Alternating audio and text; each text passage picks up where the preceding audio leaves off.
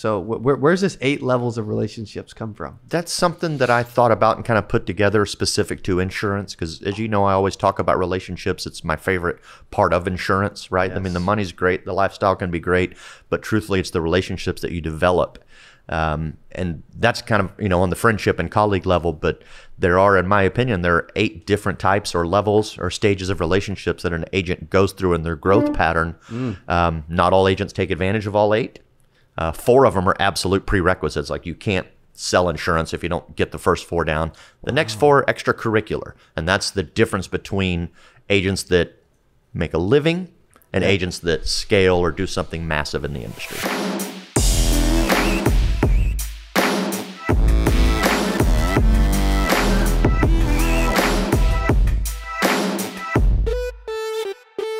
And welcome back to the CA Power Players podcast. I'm hanging out. Another episode in Puerto Rico and Power Players. One of my favorite dudes in the whole wide world. This cat shows up and helps people as much as anybody I know. And that's Mr. Tony Merwin. Tony, welcome to the podcast, buddy. Thank you, man. Thanks for having me. And thanks for, putting us all together here in Puerto Rico. This is magnificent. Dude. Thank you so much. I'm so happy to be a part of it. Thanks, buddy. It's cool to have you and Grace both here. Oh, absolutely.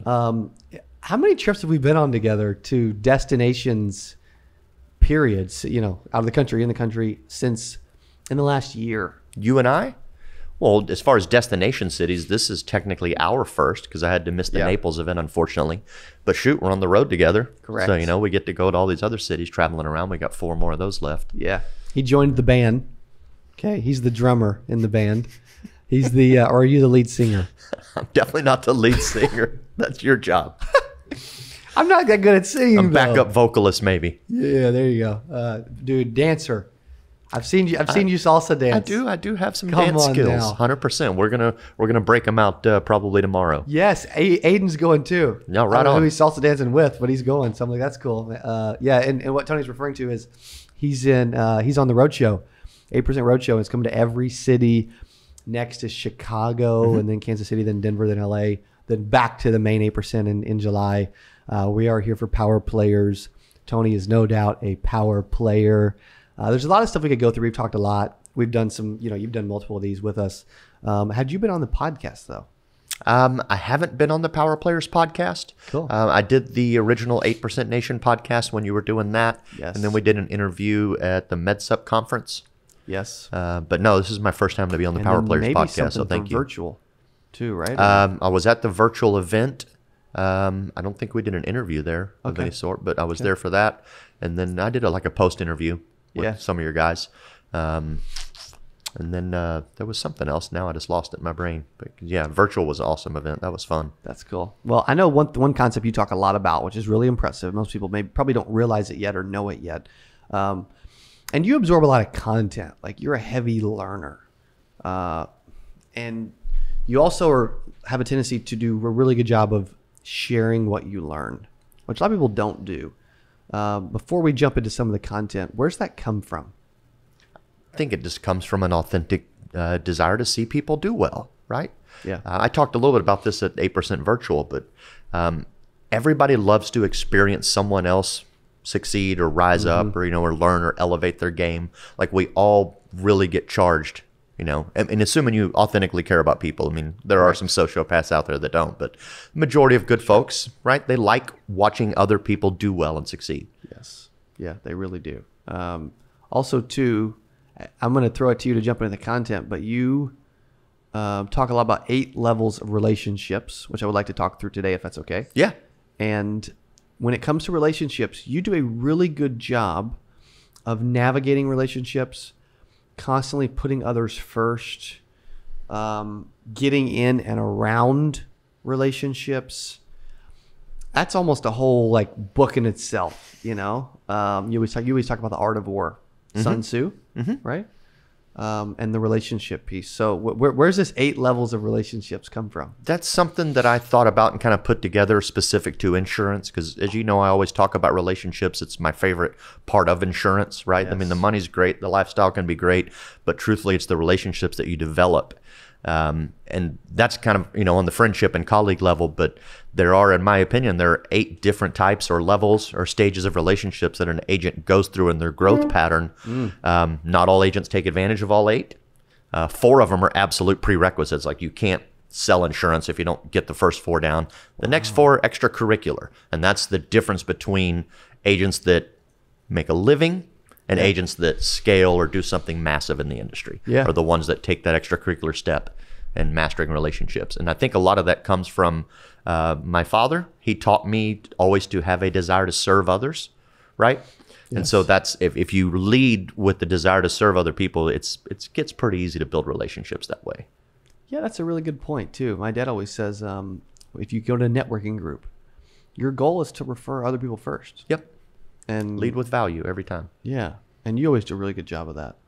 So obviously you mentioned your dad, obviously that has paid off and served you well, and you live it day to day, and agents need to realize too, how big this is a relationship business. 100%. Everything we do throughout the day hinges on relationships. And it's so like you don't do it for the reason of, hey, I'm just going to get farther ahead in life because the relationships I'm going to build, but it's just what happens because of that's just the way you are, and you're definitely that way. So what's level 1? You got me intrigued by these 8 levels of relationships. I'm curious, what you guys have any guesses yet? I don't have any guesses. I'm curious what he's got. Well, how do most agents find their way into insurance? Someone tells them about it that's already in it. Right. They're recruited into it in some form, whether it be through their warm market, or maybe they answered a job ad, career ad, whatever it is. True. But most agents are recruited into insurance. So that's the first relationship. Someone introduces them to the game, right? Whether that's their upline, FMO, broker, whatever you want to call it. But that's the first level, right? You have to get introduced to insurance to come into it, because most people, unless they're Joe Camper, they don't wake up and go, hey, I want to sell insurance for a living. I think he actually means that too when he says he does 100%. As a kid, he's like, I want to be an insurance agent. Right. I wasn't even sure, to be honest. Yeah. I didn't even know insurance was a thing when I was a kid. I'm like, it wasn't even on the map for me. You knew people owned it, but you probably you didn't realize people sold it. Yeah. Maybe. I remember driving through my neighborhood, and I always saw the State Farm office that was in our neighborhood that was, named after the guy, John Phelps, that owned the agency. Like, I still remember that because I drove by it every single day. How long ago has it been since you saw that sign and you remembered the name? That's probably been 35 to 40 years, easy. Wow. Easy. And the branding has been there and done so well, and you saw it so many times that it's just ingrained in. Yeah, I drove by it every day. It was down the street. So, every day you drive by it and you see a sign, John Phelps State Farm, there it is. So, it just gets stuck in your brain that way. But yeah, level 1, you got to get introduced to the business. So that's the first relationship you develop. Yeah. Right? Makes sense. Yeah, 100%. What's level 2? Level 2 is the state.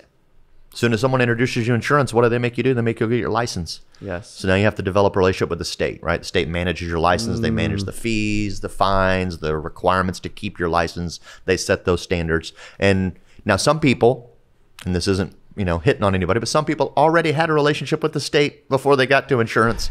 But ultimately that's level 2. Too. Yeah, 100%. It can affect it. Yeah. So that's the next thing you got to figure out. That makes sense, because if you get out of good terms with that relationship, you may not have a license anymore. Correct. Right? 100%. You may get fined. Who knows? Yeah. So you have to learn to take care of that and follow the rules, follow the restrictions. That's good. That makes a lot of sense. What's number 3? Number 3 would be the next thing that happens to you, and that's contracts, right? You get recruited. They help you get your license, and the next thing your upline does is they hand you a stack of contracts to fill out. Yes. So now you're doing these contracts. You're developing a relationship with the insurance carriers that you're now going to go out and represent. And obviously, you need to maintain that relationship, because if you don't do a good job taking care of your insurance companies, they'll just terminate your contract. And if you're really bad at it, you may not have any carriers to sell for. That's right. And I've seen really good agents, great producers, but they weren't good, for lack of a better word at the moment, in managing that relationship with the carrier, right? They were abusive towards them on the phone when things didn't go right, ththings of that nature. They weren't professional. So dumb. And next thing you know, they're like, oh, you're terminated, and they'll just blacklist them, and you'll never work with that carrier ever again, right? Period. So and a lot of agents forget this. In the contract, it says it, assuming that you're reading any of them, that you are an agent of the company. We all like to think we're an agent of our customer, right? And as long as we're acting in our customer's best interest, we are. But ultimately, the contract says you're an agent of the carrier, so you have to always represent that carrier with their interest in mind, right? And uphold the standards that they believe that are ethical in their brand and so forth. That makes so much sense. Most people don't recognize or realize how important that relationship is. Why are some agents they're just jerks to carriers? They're not, was it that they just weren't properly trained? They weren't raised right? They don't know any better? Where do we go with that? Because I'm thinking of a lot of agents that are coming in the business. This is really important, you guys, because you think about it. He talked about being recruited, getting licensed, having products to sell, contracts, carriers, right? If you aren't licensed with carriers, you have nothing to sell. Correct. You are licensed without a product. Correct. Which is pretty vital to this whole sales thing. It's like owning a store with no products on the shelves. You're just standing in there in an empty shell of a store paying rent. Correct. Like, you can't do business that way. So as far as like what those agents maybe are struggling with, I don't know if it's a control thing. It's ultimately fear. And carriers make mistakes, right? When you pump the kind of volume that we're pushing through a lot of these carriers, stuff's going to fall through the cracks. A commission's not going to get paid on time. A policy's not going to get notated right. Stuff happens. Yes. But you have to understand that, yes, stuff happens, but when those things happen, you have to help them manage it and fix it professionally. You can't call up the carrier and start screaming at them and using foul language and stuff like that. And I've seen agents do it. Agents that I've worked with, and I've had to be the one that calls them and like, hey, man, you can't talk to these people that way, right? You have to be a professional on the phone, period, when you're dealing with these insurance companies and ironing problems out. Yeah. You can also just do dumb stuff to clients or that people hear about, and then that can end up getting your stuff terminated too. Absolutely. So how you talk to the carriers, but also how you just treat other people in general. Or if you do something dumb, it's going to, I think a lot of people forget how, even though it's a big industry, it gets pretty small and word gets around. Right? If they find out you treat carriers abusively or you're not following the app properly, you're clean sheeting apps, things like that, believe me, we all share information. We're like, oh, you don't want to work with that dude. Like, these are some of the things that we've experienced with him, So, ultimately, your reputation exists. And if you plan on being in insurance for a long time, you need to uphold that reputation. Yeah. Because people are going to find out about you one way or another. I also know people that are building agencies like you. They talk. And if somebody doesn't work out somewhere, they're probably not going to work out somewhere else. Yeah. In a lot of cases. And it's kind of interesting how you don't want to get a bad rap with an agency owner that's in a network connected and close with a lot of other agency owners, Yeah, absolutely. Word does travel. We do, especially in some of these tight-knit groups like here, right? Like, we're going to, we're not talking bad about you, but we're going to help each other out and share. And if anything's true in any facet of business, bad words travel faster than good words, right? You go have a really bad experience at a restaurant or something, you're going to tell everybody, don't go eat there, right? Don't hire that guy. That's a problem waiting to happen. He's a debt. He's this or whatever. Yeah. We're looking out for each other in that same aspect. You have a great experience, you might tell one friend, kind of thing. So bad words always travel faster. So keep your reputation solid. Yeah. And at that carrier level, it's super important. Go ahead. That's good. That's we were talking about those types of agents earlier today when I referenced you in the meeting. I got your reference wrong, but it was funny. That's interesting. 100%. Yeah. What's level 4? Level 4 is the obvious one most people think of, and that's your customers and clients. Yes. If you don't have any customers or clients, well, you don't have any, you can have all the product in the world, but if you can't find clients to sell them to, you're stuck. So everybody kind of comes up with that one pretty easily to figure out, well, I got to find customers. I have to have good customers. That's and you have to take commission. care of your customers. Yeah. Right? If you don't take good care of your customers, looking out in their best interest, taking care of them, really reaching out for them, well, eventually you won't have any customers. That's right. They're going to find out pretty quick, well, this guy doesn't care. He's not interested in me. I'll just go find a policy somewhere else. Whether maybe you oversold them a rate or you sold them a product that's not in their best interest, whatever it is. Happens all the time, And even sometimes you're really working in the best intention, but unfortunately there are bad apples out there that twist language and stuff and still steal policies from you. But ultimately, those people will find their way back to you. Right? Happens all the time. It happens with Grace's agency. Somebody, call center or whoever it is, calls them and tells them blah, blah, blah to get them to move their policy. And then they do, and they find out pretty quick, whoops, that was a mistake. And where do they go running back to? They go run back to the original person that took great care of them. So always work in the best interest of your clients. That's a huge relationship that you have to manage. And those first 4 levels, those are the prerequisites, right? Every Yeah. agent's, you have to do that to even be in the business, period, right?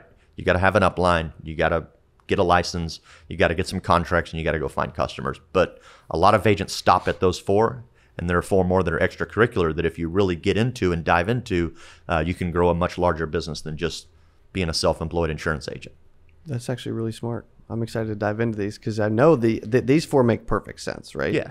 But when you start thinking, okay, the other was extracurricular, I'm like, I'm trying to guess ahead. Are you guys trying to guess ahead to this too, by the way? Okay. That's good. What's number 5? Number 5 is a little obvious too. It's vendors. Especially when you start to get into the agency side of things. Yes. And a lot of agents do get into the vendor side because they know, hey, I got to buy some leads, right? So maybe they work with the lead vendor for direct mail or to help them with Facebook leads or whatever it might be. Ultimately, you got to start working with vendors, and they're not just lead vendors. Like a vendor is truly anybody that you have to cut a check to as a part of an expense of running your business, whether it's marketing, advertising, your accountant that helps you out, your CPAs that help you out, a lawyer that helps you come up with this or that. Yep. Like anybody you got to cut a check to. Now, ultimately, you're in CRM. control of Yep. that relationship, right? Because you're their customer, so you want them to treat you well. But you also still got to take care of those vendors too, and make sure that you have you pay your bills properly with them and so forth. Because again, that word will travel around, right? Yeah. As soon as they find out that you don't pay your bills on time, they're going to tell their buddies, you don't want to work with that group. That's right. They're in collections with us on some other deals, things like that. So, learn to treat your vendors well. And what's cool about these next 4 that we're going through, starting with vendors, is that they can kind of intertwine. And they don't necessarily have to follow this order that we're going to go through, right? You can jump ahead. You don't have to go in this order on these next 4, but they do kind of sometimes intertwine. So you'll find out soon that some of the vendors that you work with, if you take good care of them and they know you're a good business person, they will develop into some of these next relationship levels. Okay. So we got you recruited, you're licensed, products, commission, vendors. Number 6. Colleagues. Colleagues. Your other people in the industry that you can network with and learn from. Whether you're in an office or not. Whether you're in an office or not. And that's why I love events like this, because you're bringing all these people together to collaborate from different hierarchies, different industries, different agencies, different product lines, et cetera.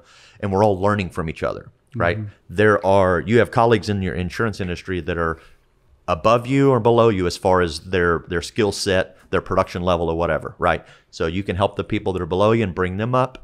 You're not by sharing value with them, working with them. And then same thing, right? The people above you can learn from. Like what are some of the I learned just hanging out in that lunch, right? Sitting next to Lee Martinson, I learned some stuff that's going to help me when I go back into Austin and get back into doing my thing. So network with your colleagues. Like I see a lot of insurance agents that they go run their business and they don't talk to anybody. And that's it. And hey, that's okay. If that's you, that's fine. But if you want to grow, if you really want to grow and build something special, ultimately you need to get out there and network with people and find out what others are doing, what successes are they having, what can you learn from them. They can help you find better vendors to work with. They can help you find better carriers to work with, better contracts, better uplines maybe. So, ultimately you really want to build a great network of colleagues and friends that are in this business. Yeah. Yeah. You surround yourself with people that are doing better than you, especially, then you're going to do better. So, learn to network through your colleagues, go to events and meet them and find out what they're up to. It's going to help you out eventually. Yeah. Well, what if there's an agent out there that doesn't understand the point of getting around other agents? They just don't get it yet. They don't, or maybe it's an ego thing. I don't know. It could be. Speak to that. Because that happens. It's a fear-based mentality, right? Is exactly what it is. Yeah. But if they can understand that insurance is absolutely an abundant industry, Amen. then all they have to do is get into the room the first time. Right. And once they surround themselves with a group of people that are professionals, that are ethical, that are doing a little bit better than they are, then they'll quickly realize, right? Yeah. And I was very similar. Like I loved relationships already, but I developed in a different way. And then when I went to the very first 8%, like I went with that kind of skeptical, like, what is this really about? And then I realized, it's a room full of people that want to help each other do better. They want to elevate the industry. They want to leave a mark in a different path or a different way than just going out there and selling insurance. They want to see the whole industry end up better than when they found it, kind of thing, right? Yes. So when I saw that immediately, it opened my eyes up and I dove in with both feet. So I think that's the difference, is those agents just need to take the chance and put themselves in a room once. And once they get into that right room, they'll realize, there's a lot of great people in here. Yeah. And even if it's just me finding some friends that are like-minded, right? But ultimately you're going to find people that are doing better than you can learn from. And that's going to help you be a better agent. Yes. You just get out of your comfort zone one time Yep. and try it. It's amazing where it can lead. 100%. And a lot of times you get around people like this guy and you just think bigger for your own future. Yeah, which is so I was already a pretty big thinker, and then I started hanging out with you and some of these other people that attend 8% and some of these other events. I'm like, wow, like they're thinking on a different level. Yeah. And it's definitely allowed me to grow my thought process and start thinking on a much larger level of what's really out there. Like when you get in the insurance space, you're like, hey, 6 figures is attainable. Like I see it. Right. Yeah. But then you get into it and sometimes you don't realize like how really it's not that difficult to go from 6 to 7. No. Just some work ethic, just some smarts. It's just some of these next couple relationships we're going to get into. But right. there's not a huge difference. Like I used to think it was really difficult to attain a 7-figure income in insurance. And now I'm realizing it's really not that hard. No. Yeah, there's so many people doing it, it's ridiculous. And It as is. you always point out, there are more millionaires in insurance and financial services than any other industry on the planet. Exactly. So if you can make 7 figures anywhere, this is the space. That's it. Well, yes, that's right. Speaking of 7 figures, moving on to number 7. My favorite one. Okay. Level 7, strategic partnerships. So many agents don't go out there and find strategic partnerships. Yes. Your vendors in level 5 can become strategic partnerships. That's right. Right? Where you develop a specific lead campaign with somebody that's really going to help you do something a little different and find a niche. Your colleagues in level 6 can help you develop strategic partnerships, introduce you to somebody, or maybe they're a P&C guy and you're in the life and health space and you realize like, hey, we can feed off each other and work together in a strategic way and refer relationships, whatever it is. So strategic partnerships, I see a lot of agents completely just miss the ball there. Yeah. Right. Yeah. And with my wife and I, we're developing one right now that we're super pumped about with the primary care clinic where we're actually able to go in their facility. It's a beautiful clinic and they have a whole classroom set up that they teach classes. They teach health and wellness classes already. So we said, well, hey, how can we come in there? Because they already specialize in the Medicare space. Their whole business model is based on serving the Medicare beneficiary. That's all they do is 65 and up. And we sell Medicare. So we're like, look, this is going to be a perfect fit. Right, we can come in and we can teach the T65 class to teach the people how to transition to Medicare, and we're going to introduce them to your clinic at the same time. It's a perfect option. They have 7 locations in Houston. We're working in 1 right now that's about to become 2 because it's already proven fruitful. And before you know it, I'm pretty sure we'll have all 7 of those. And then they've got Colorado, where are they? Colorado, New Mexico, and Arizona. They have other ones, which is perfect in our neck of the woods. That's the exact target market for us. So we're excited about that. So that's going to be a huge fruitful relationship, but you have to think a little more outside the box. And that's also why it's important, again, to get and network with your colleagues and get in these rooms because you can learn what strategic partnerships are, what's out there, how to develop them, the right ones to get introduced to, et cetera. Yeah. So that's a big space. That's a fun one. That's a fun one. And sometimes you get creative. Like like Lee Martinson, I was sitting next to him, right? And I told you already picked some stuff. That's his whole thing. Works with financial planners, accountants, et cetera, that help him find, because they're all working with people in retirement, and he handles retirement benefits, Medicare space. That's his thing. So he's like, hey, I'm not interfering with your business. You're not interfering with mine, but we can work together and make more money and elevate and help more people. True. By working together. Right? What's the old saying? 2 heads are better than 1? Yeah. Right? So find partners out there that can help you grow. Smart. 100%. Smart. And then you talk about growth. Yep. Moves you into the 8%. Yep. For number 8. Number 8. Number 8 is the full octave.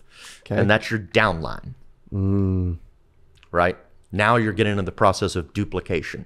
You've built this business model. You've built these partnerships. You got great colleagues that you're surrounding yourself with, awesome vendor relationships. You got killer product to sell. You got a good host of customers. Yeah. Now it's time to duplicate yourself and really start to scale your business. And you do that with your downline. And obviously, you got to have a good relationship there because if you treat your downline like crap or you're not taking care of them, well, they're going to go jump ship. They're going to find out maybe they don't even sell insurance anymore because they found their way in through a bad upline. And then now they're like, oh, I'll just go back to the barbershop or wherever they're doing. So ultimately, that's the quote unquote, I guess, the holy grail of insurance is when you can start duplicating yourself and really start to blow out your business. That's good. Because if you can do it and you can do it well, you should be teaching someone else to do it. And that's the real big business opportunity in insurance that a lot of people just completely gloss over. Correct. Right. Some people try to do a little too fast, in my opinion. And some people just don't do it at all. They're like, hey, I'm happy. I'm selling insurance. This is great. I'm like, you're really good at it. Like you could easily coach someone to do it. I mean, if you learned how to do it, I met you. You're not that smart. Yeah, like you can, if you're doing really well, making a great income, help other people make a great income. Zig Ziglar said it, right? You help enough people get what they want, you will always get what you want on the flip side. That's right. So, build a downline, and that's the final level that kind of completes it almost as an octave, if you will. Smart. Right? And once you get to that space, now your agency is, it's a little abstract, but it's vibrating at a higher frequency, right? And you're growing faster, and you're truly in a point where you can really start to scale this thing out. Yeah. And it gets really fun. This is good. Yeah. It's a full circle. This makes a lot of sense. 100%. And then every time you get back to level 8, you're starting back over at level 1 again, just at a higher level, because now you're introducing that downline. You're the upline. You got to get them introduced to the state. You got to help them get some contracts. You got to help them get customers, introduce them to some of the vendors that you work with, and so forth and so on. Yeah. You help enough people make some money, you'll make some more money too 100%. Along the way. Yeah. That's what's special about this space. Dude, this is strong.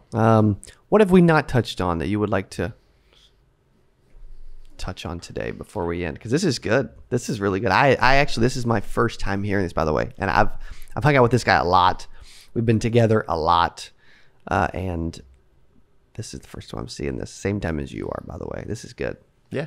Yeah. I was sitting, because you always introduced me a lot as a great networker, great relationship builder. So I started thinking, like, how can I, and actually Coach Burt kind of gave me this. It's like, you have to have a concept, right? An original concept that you can start to talk about. And I was like, well, everybody looks at me as kind of the relationship guy. So how can I blow out that concept to use it to educate agents? Smart. And then I came up with that. Smart. So it's good. Makes perfect sense. Yeah. Someone wants to learn more about you, reach out to you, talk to you, whatever. How would they go about doing that? Easiest way to find me is on Facebook. I'm all over it. Like you. He is. Yeah. I think I'm the only Tony Merwin on Facebook. So to search that name, you'll find me. Or just look up some of the insurance groups. You'll see me participating, doing my best to deliver value. So I'm easy to locate. Facebook's usually the quickest way to find me. Yeah. He's all over the place. Or he's on a bunch of stages, You just show up somewhere and you're probably going to meet him very soon. Okay. I'm going to just throw that out there. That's Tony. Okay. Awesome job, brother. Thank you. Appreciate you. And love in Puerto Rico. Having a blast, man. This is outstanding. Yeah, it's awesome. It's cool hanging out. Love Power Players. Love you and Grace. And I appreciate you being on the Power Player podcast. Yeah, thanks for having me, man. I appreciate it. You got it, brother. Tony Merwin. See you on the next one. Okay, but how do you go from 30K to like this dude making $1 million? That's strong. That's what clicked. So, just first off, I think a lot of people, when they start the insurance industry, or they start working in the insurance industry, they think it's to be a lot easier than it is, right? Because everyone that's trying to get you